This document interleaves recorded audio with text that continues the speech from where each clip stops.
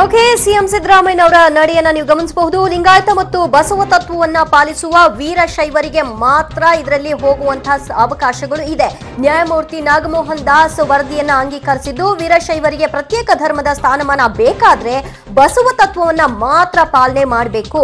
ವೀರಶೈವರಿಗೆ ಪ್ರತ್ಯೇಕ ಸ್ಥಾನಮಾನ ಬೇಕು ಅನ್ನೋದೇ ಆದ್ರೆ ಹಿಂದೂ ಆಚರಣೆಗಳನ್ನ ಕೈ ಬಿಡಬೇಕು. ಹಿಂದೂ ಧರ್ಮದ ಆಚರಣೆ ಮಾಡುವಂತಹ ವೀರಶೈವರಿಗೆ ಪ್ರತ್ಯೇಕ ಧರ್ಮದಲ್ಲಿ ಯಾವುದೇ ಸ್ಥಾನಮಾನಗಳು ಇರೋದಿಲ್ಲ ಅನ್ನುವಂತಹ ನಿಟ್ಟಿನಲ್ಲಿ ಹೇಳೋ ಮೂಲಕ ಎಲೆಕ್ಷನ್ ಹೊತ್ತಲ್ಲಿ ಹಿಂದೂ ಧರ್ಮವನ್ನ ಸೀಳುವಂತಹ ಒಂದು ರಾಜಕಾರಣವನ್ನ ಸಿದ್ದರಾಮಯ್ಯನವರು ಮಾಡಿದ್ದಾರೆ. ವೀರಶೈವ ಹೋರಾಟಕ್ಕೆ ಒಂದರ್ಥದಲ್ಲಿ ಜಯವನ್ನ ಕಲ್ಪಿಸೋ ಮೂಲಕ ಲಿಂಗಾಯತ ವೀರಶೈವರನ್ನು ಸೇರಿಸಿ ಲಿಂಗಾಯತ ವೀರಶೈವ ಅನ್ನುವಂತಹ ನಿಟ್ಟಿನಲ್ಲಿ ಶಿಫಾರಸನ್ನ ಮಾಡಿ ಜಾಣ ನಡೆಯನ್ನ ಪ್ರದರ್ಶನ ಮಾಡಿದ್ದಾರೆ. ವೀರಶೈವರಿಗೆ ಪ್ರತ್ಯೇಕ ಧರ್ಮದ ಸ್ಥಾನಮಾನ ಬೇಕು ಅನ್ನೋದೇ ಆದ್ರೆ ಬಸವ ತತ್ವವನ್ನ ಪಾಲಿಸಿ ಅನ್ನುವಂತಹ ಒಂದು ಹೇಳಿಕೆಯನ್ನ ಕೊಟ್ಟಿದ್ದಾರೆ. ಜೊತೆಗೆ ಹಿಂದೂ ಧರ್ಮದ ಆಚರಣೆಯನ್ನ ಕೈ ಬಿಡಬೇಕು ಅಂತ ಹೇಳಲಾಗಿದೆ. ಈ ಬಗ್ಗೆ ಇನ್ನಷ್ಟು ಡೀಟೇಲ್ಸ್ ಪಡ್ಕೊಳ್ಳೋಣ ನಮ್ಮ ಪ್ರತಿನಿಧಿ ಬದ್ರುದ್ದೀನ್ ಇಂದ. ಬದ್ರುದ್ದೀನ್, ಏನಿದೆ ಈ ಶಿಫಾರಸ್ನಲ್ಲಿ ಎಕ್ಸಾಕ್ಟ್ ಆಗಿ?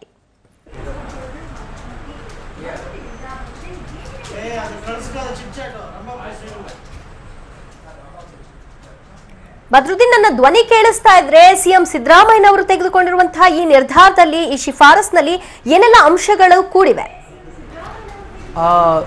ದಿವ್ಯಾ, ಇವತ್ತು ಸಂಪುಟದಲ್ಲಿ ಕೈಗೊಂಡಂತಹ ನಿರ್ಧಾರ ಏನು ಅಂತ ಹೇಳಿದ್ರೆ, ಎಲ್ಲರನ್ನೂ ಬ್ಯಾಲೆನ್ಸ್ ಮಾಡಿಕೊಂಡು ತೆಗೆದುಕೊಂಡು ಹೋಗುವಂಥ ಒಂದು ಪ್ರಯತ್ನವನ್ನು ಮಾಡೋದ್ರ ಜೊತೆಗೆ ಇದೇ ಮೊದಲ ಬಾರಿಗೆ ಹಿಂದೂ ಧರ್ಮವನ್ನು ಒಡೆಯುವಂಥ ಕೆಲಸವನ್ನು ಸಿದ್ದರಾಮಯ್ಯನವರು ಮಾಡಿದ್ದಾರೆ. ಅಂದೇ ಹಿಂದೂ ಧರ್ಮದಿಂದ ಲಿಂಗಾಯತ ಧರ್ಮ ಇವತ್ತಿಂದ ಪ್ರತ್ಯೇಕ ಆಗಬೇಕು ಅನ್ನೋ ಅಭಿಪ್ರಾಯಕ್ಕೆ ರಾಜ್ಯ ಸರ್ಕಾರ ಬಂದಂತಾಗಿದೆ.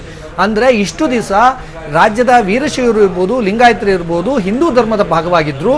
ಆದರೆ ಇನ್ನು ಮುಂದೆ ಹಿಂದೂ ಧರ್ಮದ ಭಾಗವಾಗಿರುವಂಥ ಲಿಂಗಾಯತರು ಮತ್ತು ವೀರಶೈವರು ಒಂದು ಪ್ರತ್ಯೇಕ ಧರ್ಮಕ್ಕೆ ಅರ್ಹರು ಅನ್ನೋ ಒಂದು ತೀರ್ಮಾನ ಮಾಡುವ ಮೂಲಕ ಹಿಂದೂ ಧರ್ಮದಲ್ಲಿಂದ ಅವ್ರನ್ನ ಹೊರಗೆ ಬರುವ ಅಗತ್ಯ ಇದೆ ಅನ್ನೋದನ್ನು ಒಂದು ಇಂಡಿಕೇಶನ್ ಕೊಟ್ಟಿದ್ದಾರೆ. ಜೊತೆಗೆ ಲಿಂಗಾಯತ ಸ್ವತಂತ್ರ ಧರ್ಮ ಬೇಕು, ವೀರಶೈವ ಲಿಂಗಾಯತ ಒಟ್ಟಿಗೆ ಬೇಕು, ಹೀಗೆ ಎರಡನ್ನೂ ಒಟ್ಟಿಗೆ ತೆಗೆದುಕೊಂಡು ಹೋಗಬೇಕು, ಬೇರೆ ಮಾಡಬಾರ್ದು ಅನ್ನೋ ಏನು ಒತ್ತಡ ಮತ್ತು ಒತ್ತಾಯಗಳಿದ್ವು ಅದನ್ನೆಲ್ಲ ಸರಿದೂಗಿಸ್ಕೊಂಡು ಹೋಗುವಂಥ ಪ್ರಯತ್ನವನ್ನು ಇವತ್ತಿನ ಸಂಪುಟ ಮಾಡಿದೆ. ಹೇಗೆ ಅಂತ ಹೇಳಿದ್ರೆ, ನಾಗಮೋಹನ್ ದಾಸ್ ವರದಿಯ ಮೊದಲ ಅಂಶ ಏನು ಹೇಳುತ್ತೆ ಅಂದರೆ, ಲಿಂಗಾಯತರು ಸ್ವತಂತ್ರ ಧರ್ಮಕ್ಕೆ ಅರ್ಹರು, ಲಿಂಗಾಯತರಿಗಾಗಿ ಸ್ವತಂತ್ರ ಧರ್ಮ ಶಿಫಾರಸ್ ಮಾಡಬೇಕು ಅನ್ನೋ ಶಿಫಾರಸನ್ನು ನ್ಯಾಯಮೂರ್ತಿ ನಾಗಮೋಹನ್ ದಾಸ್ ಸಮಿತಿ ಮಾಡಿದೆ.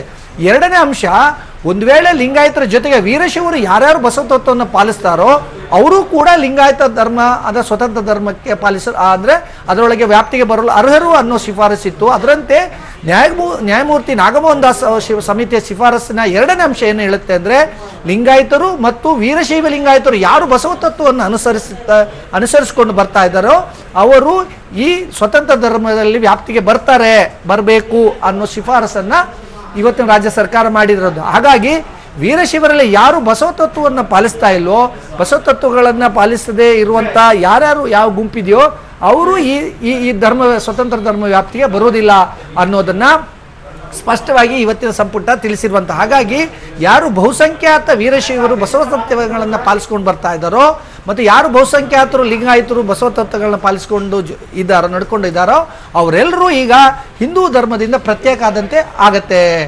ದಿವ್ಯಾ, ಈ ಮೂಲಕ ವೀರಶೈವರನ್ನ ಒಂದು ಕಡೆಯಲ್ಲಿ ಇಕ್ಕಟ್ಟಿಗೆ ಸಿಲುಕಿಸಿದ್ದಾರೆ ಅಂತಲೇ ಹೇಳ್ಬಹುದು. ನೋಡೋಣ ಏನಾಗುತ್ತೆ ಮುಂದಿನ ದಿನಗಳಲ್ಲಿ. ವೀರಶೈವರು ಯಾವ ರೀತಿ ನಿರ್ಧಾರಕ್ಕೆ ಬರ್ತಾರೆ, ಅವ್ರು ಹಿಂದೂ ಧರ್ಮ ಆಚರಣೆಯನ್ನ ಕೈ ಬಿಡ್ತಾರಾ ನೋಡೋಣ. ಥ್ಯಾಂಕ್ ಯು ಬದ್ರುದ್ದೀನ್ ನಿಮ್ಮೆಲ್ಲ ಮಾಹಿತಿಗೆ.